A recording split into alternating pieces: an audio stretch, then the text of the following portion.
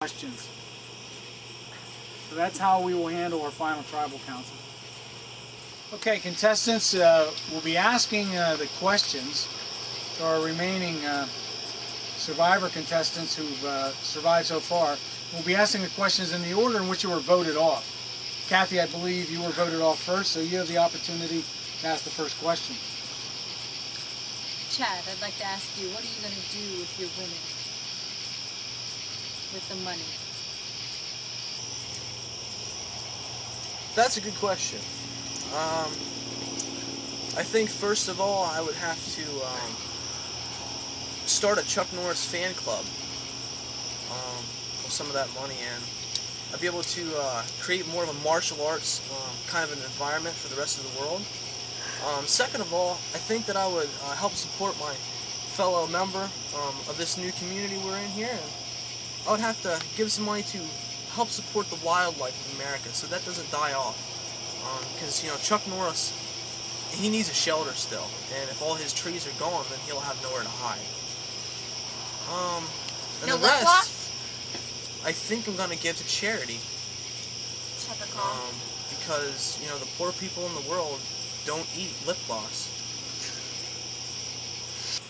Okay, question number 2. I believe Chris, you were the second one voted off. So Chris, you have the opportunity to ask question number 2. Okay, my first question is for Bachelorette number 1. What would be your perfect date? Let's see, the perfect date. I would have to say like April 23rd, because it's not too cold and it's not too hot, and all you need is a light jacket. And if you could be me for a day, how cool would that be? If we could be you for a day, how cool would that be? Was that like on a scale from 1 to 10? That'd be cooler to be Chuck Norris for a day. I think it'd be kind of cool to live in. I think it'll be cool. I mean, he's a model. I mean, that's cool, right? Okay, we're up to question number 3, and I believe Jordan, you were voted off, the third person voted off. You have the opportunity to ask question number 3.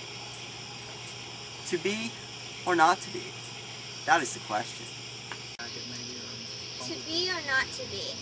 I'd have to say to be, because if you are being to be, then you can be one with nature, and how good is that? To be what? I don't understand. I don't get it. Do you get it? Yeah, to be, so it stings you. Oh. Okay, we're up to question number 4, following that stimulating question from Jordan. I believe, Abby, you were the 4th one voted off. You have the opportunity to ask question number 4. Crumple or fold? I think they're talking about toilet paper. Ew! And I don't go to the bathroom. Has anybody ever seen Chuck Norris take a crap? I don't think Chuck Norris uses toilet paper, and it doesn't matter.